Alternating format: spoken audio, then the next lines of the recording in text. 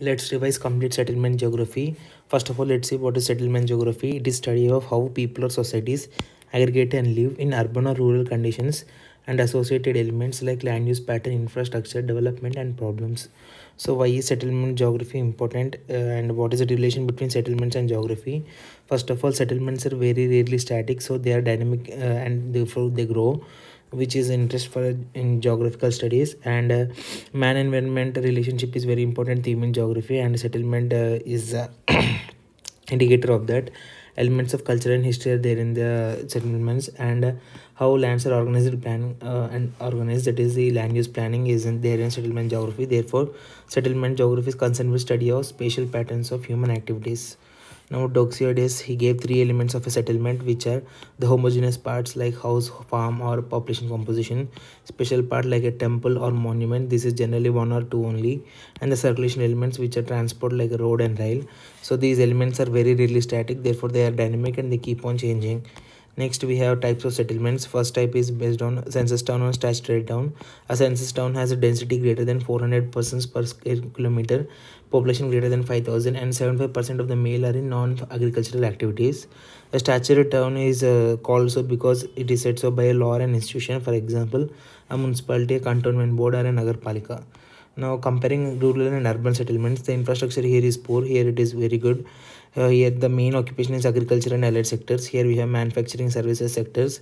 Land use is highly unplanned here. It is a planned land use here. The culture is traditional and uniform here. Here it is cosmopolitan and dynamic. High ethnic identity and very poor identity because of high migration, the diversity will be high in urban areas. Here the traditional construction type with the local materials is built. Here better and modern designs with better materials is used here. Now, based on the compactness, we have village and hamlet. Here number of families living are thousands. Here only 110 to 50. All the families are not related in a village, and they are all related in a hamlet. The most important activity is agriculture. Here it is pastoral activities. Strong social hierarchy is seen in the village, whereas hamlets are not seen in India. Rather, they are seen in Europe and North America. But in India, in some hills and deserts, hamlets can be seen. Now, these are the villages with high population density, and they are large. Hamlets are here and there. So, if number of villages are more than a number of hamlets, it is a compact settlement, and if villages are less than hamlets, it's a dispersed settlement, and if it's in between, it is a semi-compact. So the compact and dispersed comparison, density here it will be high, it will be low, and number of hamlets versus villages, it will be villages will be more, here hamlets will be more. They are large in size, they are small in size, they are concentrated, and these are scattered. So these are generally seen in northern plains, coastal regions, and fertile river plains. These are seen in deserts, hills, Antarctic, savanna, and Central Asia. Coming to semi-dispersed, if a compact settlement because of conflict or population growth, people are moving away from the compact settlement, it can become a semi-dispersed settlement. Or if a dispersed settlement because of road or something, the people are coming and aggregating here, it can become a semi-dispersed settlement. So this is a transition settlement, semi-dispersed. Next, we have patterns of rural settlements. These are three types: rectangular, circular, and amorphous. First, rectangular. These are the most common because they are the most convenient. Because rectangular farms are easy to farm, and perpendicular roads give the best accessibility. These are generally seen in UP, Bihar, Indus Plains, and West Bengal. First pattern, we have the checkerboard pattern. We have roads at perpendicular 90 degrees, and we have farms and houses here. So this is the most common one. Next, we have the hollow rectangle. The center area is open one. It is generally a large tank in temple towns of South India, or a grazing land, or influential house of the influential person, and settlements are seen around it. Next, we have linear ribbon settlement along a road, river, or rail.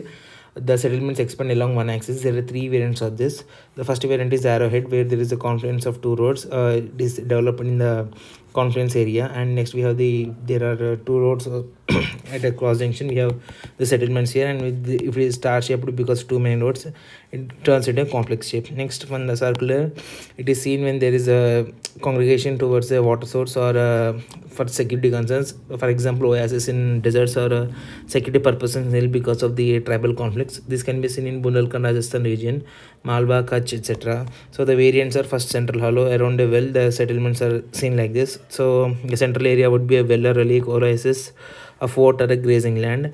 If the roads converge, also radial pattern or spider web pattern can be seen here. so they are converging at a center, or the nebular shape. This is for the security reasons, this will be most secure, but accessibility will be low in this one. So it is generally seen in forts and ancient cities. Next we have the arc or horseshoe shape. This is generally seen at the spurs of the hill or edge of the lakes. So like this, at the edge of the edge of the lake. So these are seen in Himalayas and central hills. So these are the variants of the rural settlements. Next we have morphology of settlements. What is morphology? It is the internal structure of a settlement, that is how is a settlement organized within. So the elements are how is the land use what is the land use pattern, orientation of the transport network, social segregation on basis of caste, race, religion and class, and architecture, what is the design used and what is the building materials.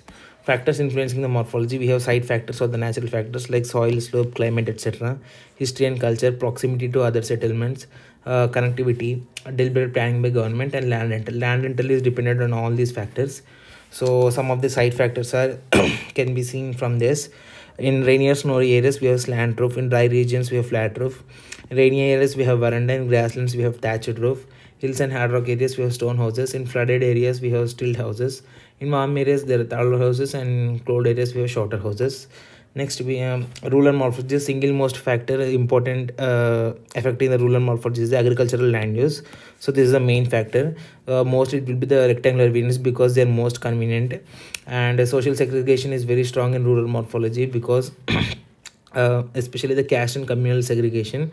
Higher and richer castes generally live in the center of the villages, and lower castes they live in the periphery of the villages. Next we have the elements of modernity like roads and rails and administrative centers. Next we have urban morphology. The definition is internal structure of the cities, about land use pattern, transport, architecture and social segregation. So rural versus urban morphology, these are more diverse, more dynamic and more elements of planning involved. Heavy influence of history and culture is seen in India. For example, from the ancient history we have mandapas, medieval we have domes and gardens taken, British we have rails and civil lanes, and modern planned extensions. So the history influence is very high on urban morphology. Urban morphology is one of the most studied aspects of the settlement geography, especially in Chicago School in 1920s. Burgess and Parks, they are sociologists who told about the influence of social dynamics through history on urban morphology. That is, social conditions they manipulate the history, and which in turn it takes how the urban morphology is.